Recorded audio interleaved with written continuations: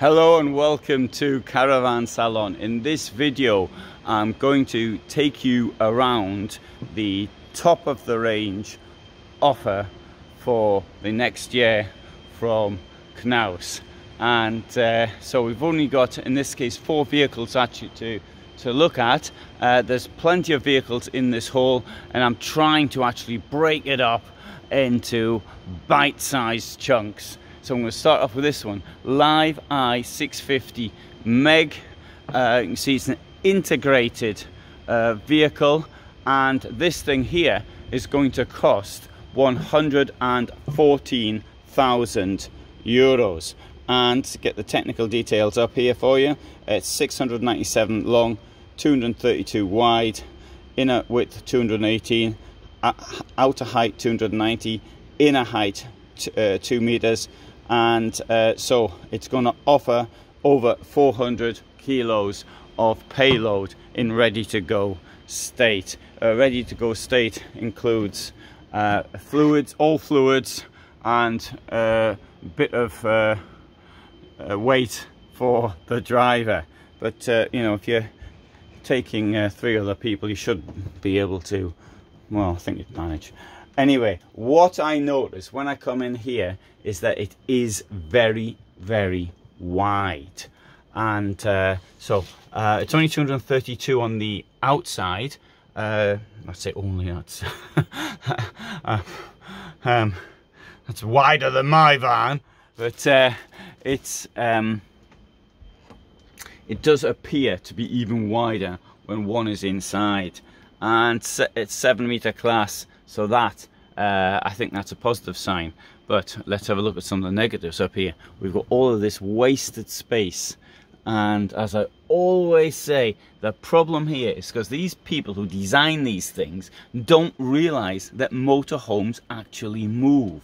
And when you're sort of on the motorway and you're on the flat, maybe it's just not too bad, until you actually get to Italy and it's full of potholes and it goes up and down, and then the problem is things just fall out. So that is something, this is complete waste of space. There should be covers on everything. What's a cover cost? Next to nothing. Okay, right, let's come here, have a look at this wardrobe.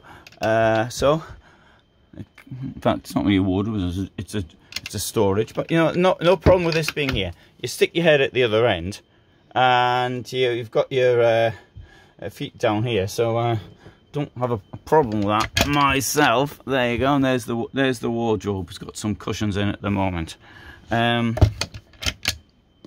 Here we've got a step up. I like a flat floor. A flat floor has a lot of advantages. Now, I appreciate that some people might want easy access to their bed, a low bed, and but I also think that people who want a low bed probably don't want to probably also want a flat floor, and so that's my criticism there. 2 drainage holes, good. Small ones, that's bad. Washroom though is quite large. Look, so I'm sitting here, I'm not sitting here, I'm standing here. I've got this closed, I've got all this space around me, and I'll have even more space around me if I make this here, like bringing that across. On these lights, you'll think you're about to go on stage. There you go. So yeah, that's your shower cabin as such, but note that the shower head is there, means you can actually use it with the door closed or open and in both positions, and it's got an easy to operate lever there. So this is relatively standard, 3 burners, sink, Bedford fridge, nothing out of the ordinary there.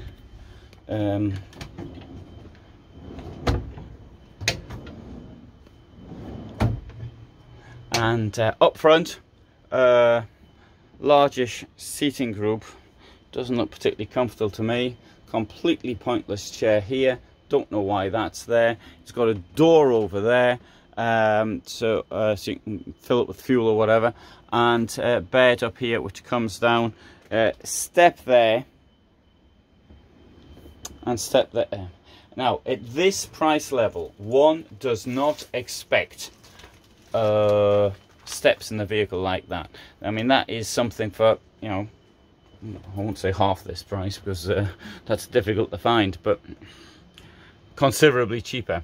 Anyway, television here, rated F, 26 kilowatt hours per 1,000 hours of use. If anybody's got any information, are there any televisions for use in motorhomes, which are at the top end up here, A? If you know of one, let me know. The problem here is that the battery here, you know, you can actually carry. Right, coming back here now, the bed's low, so that this is going to be low as well, so you're not getting much space in the garage. And if I come around here, I can show you at the other side, and the service box. You've got your water there. They do this in many vehicles. Easy access. You can dump your water via here. You can dump the fresh water should you be winter or something. You've got your Truma frost guard. You've got your electric supply, threads through there so nobody can pinch it. And the service box, I think, is indeed practical. My opinion, that van is not a good idea for the reasons that I've stated. Now let's have a look at this one here. This is the Live Eye. Now this vehicle is going to cost 109,000 euros. Technical details for it. And so 7.5 meters long, 232 wide like the other one, and the other 279 height to height, 2 meters inside, and it offers 360 kilos of payload. I'll come inside. Lady is cleaning up, and yeah, this is the time when the place gets cleaned up, but I'm in here by myself, so I don't have a problem. But I can, however, close the door. There you go. Oh, I can't close the door because there's a thing down here. Right, anyway, always nice to have a bit of background music. Coming up here to the back, wasted space again. And here, now this has got the German layout. This comes out further. There'll be a cushion somewhere to fit in there. There is. It's over here. And that goes in there like that. Makes a pretty big bed. There's a pretty big bed for you. And if I now come over here, I can show you this. This thing here lifts up like that. And that'll give you access to the wardrobe. It would be nice if there were a light in the wardrobe at this price level. This is currently getting in my way. Obviously, you'd probably take the plastic off, but instead of putting sheets over like that, I do appreciate this is the trade fair. They've done this to give some kind of protection. So I mean, that's understandable. But I would wrap, if that's the right word, individual mattresses individually. So therefore, when you want to open this thing here, for example, that it lifts up easily. So same at this side here. There you go. This will lift up, and there you can keep all your spare carpet in there. Obviously, it does open down here as well. In fact, all of them open like that, no matter what frame you've got to get them from. And there you go. A bit more storage there for wardrobe, and 177 litre fridge. And here we have the washroom. Actually, it looks a little it's probably an optical illusion, isn't it? Let's see if I can get in okay. So there's me inside. No, okay, no, it's alright, sorry. There you go. I'll even close this if I can.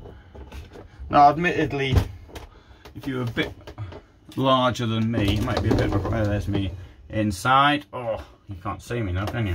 There you go. There's me inside. Not a lot of space in there.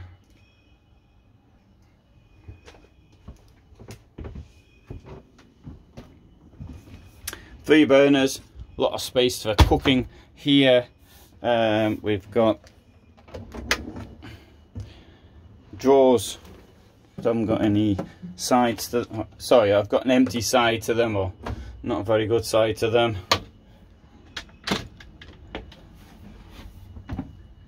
And we've got some storage down there. Oh, it's good, that goes all the way to the back. Good, good. And here, so television goes up here.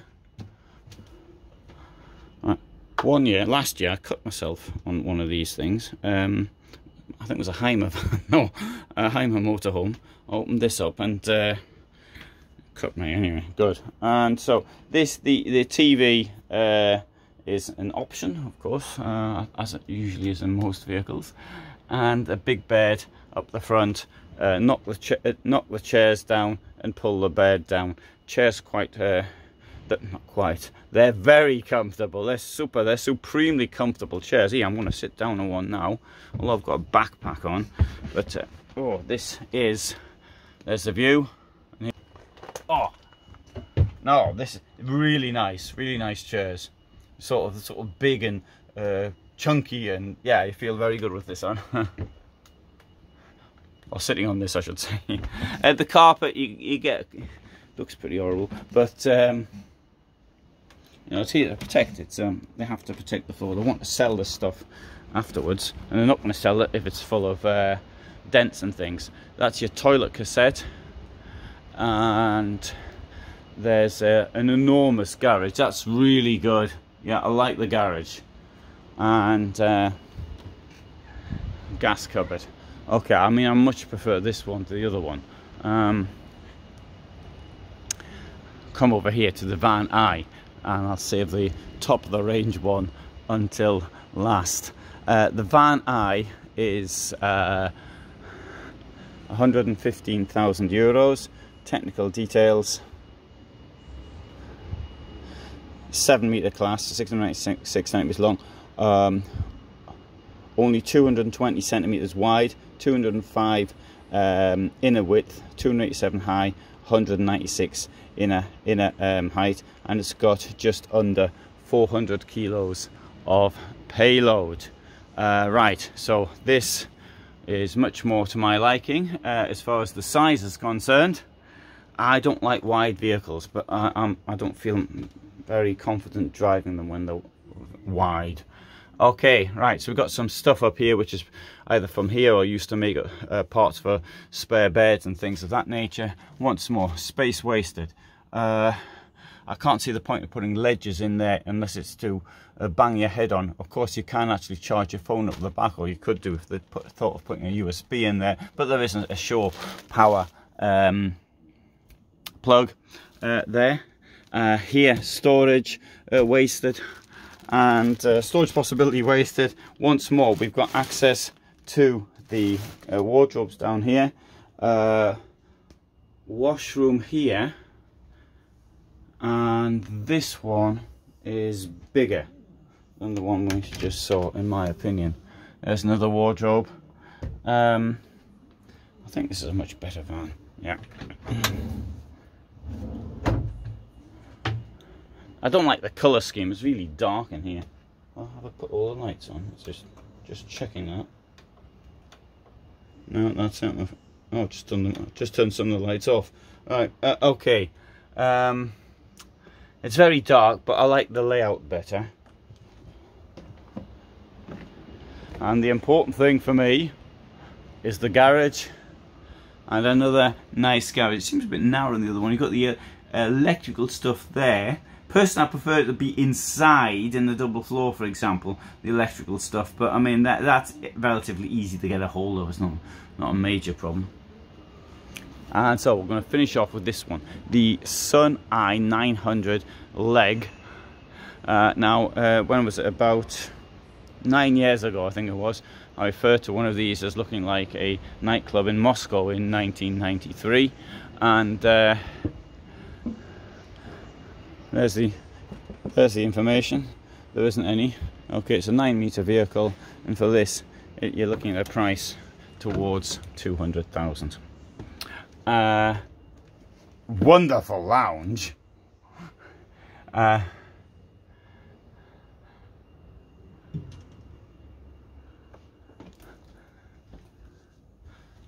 note here that the size of the shower, of course there's more space to play with, isn't there?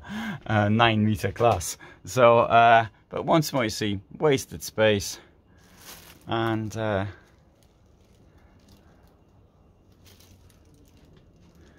storage under the bed, as we've seen, and here we've got drawers on this side.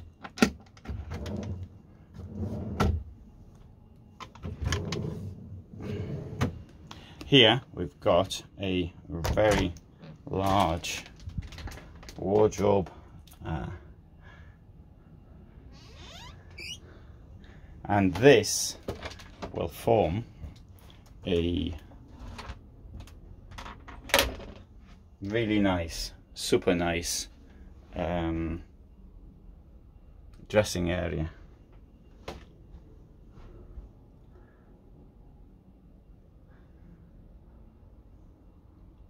Mind you, for this type of money, you could get a Morello. I'm not sure about that, but all the same, there's probably a reason why this is the step up here. Maybe because of the tank, the heated tank. So the water's the tank is heated, and it's also in the double floor. Well, my vehicle also, the tank's heated. Both of them. What's the point of heating the wastewater tank? The point is to stop it freezing. I like the sink. I don't know where that's molded. And here, very nice kitchen. Look at the space between the gas hobs, how far apart they are. And I like things like that as well. Yeah, rubbish once you're cooking. TV, you can see there. The television goes under here. And there's the television. There's one in here. There was one year I heard somebody actually stole the television, and because he's wearing winter clothes. Oh, he had a big coat on, sorry, and he put the television under the coat. It was caught, of course, otherwise I wouldn't be able to tell you the stories. That's how I know.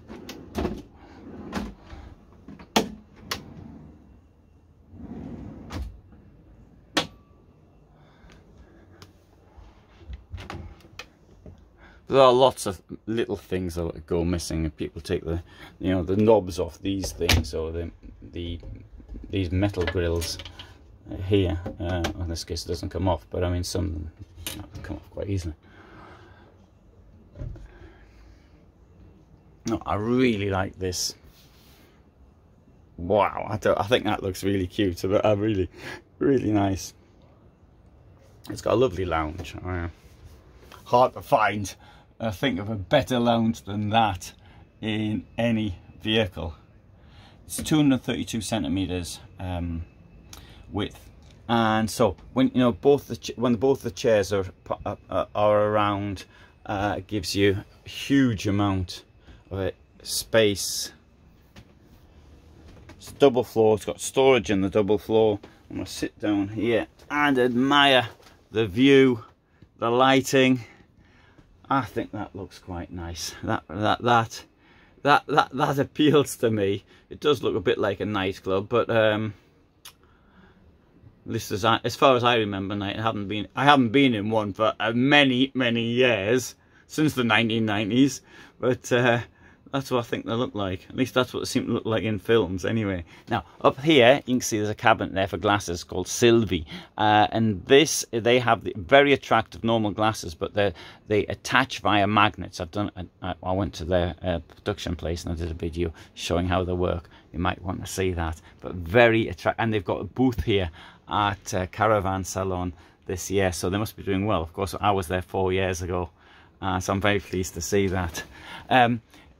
Also got more storage here for glass. I think it's elegant. I think, okay, opinions may be divided. Here we've got a Thetford oven, and can I call that an oven or a grill? I don't know. I mean, it's bigger than most of them are. I don't think you can get a chicken in there though.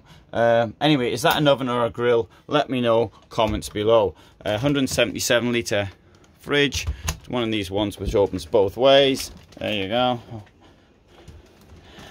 Storage down here. Look at that. Nice. Clever use of space. Yeah, quite nice. We've got the aircon up here. Bear in mind that the aircon will only work when the it's a on hookup.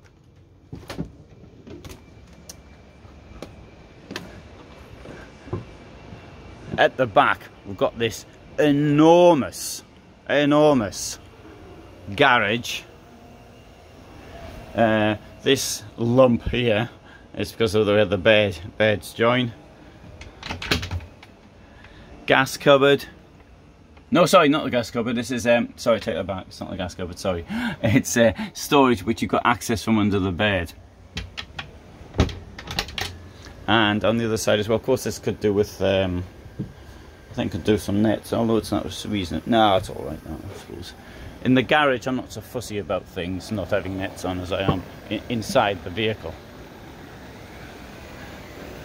Same size on this side, so that it's really good access, and you've got storage around here. Door on this side. Last year I was against the doors, but now I'm in favour of them. So this is what happens when I've been living in an integrated vehicle now for 7 months, and I've changed my mind on some features. So thanks very much for being here.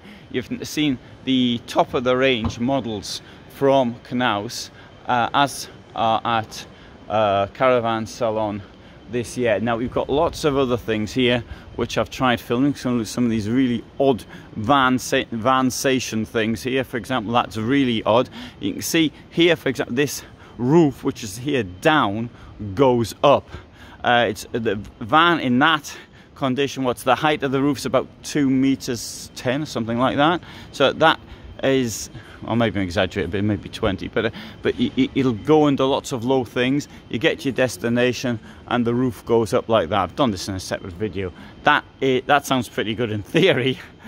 Practice, there may be some problems with it. Anyway, so I come to the Caravan Salon every year. I think it's you know, I think it's great to see all this stuff.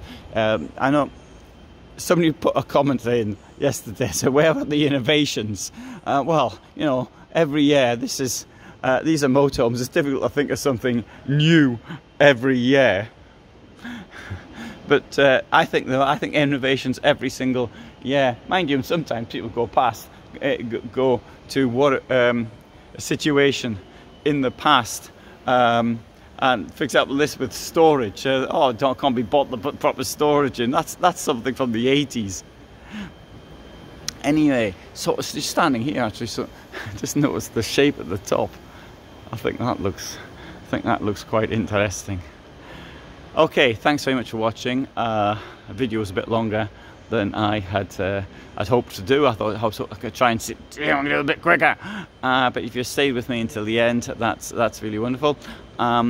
So lots and lots of vehicles here to be seen at Caravan Salon, and indeed on this channel, which is the largest channel on the internet as far as I'm aware, for motorhomes and camper vans. I don't do caravans. So, well, sorry, there are maybe 10 videos with mini caravans in, but that's it. So all the best from me in Germany. Thanks for being here.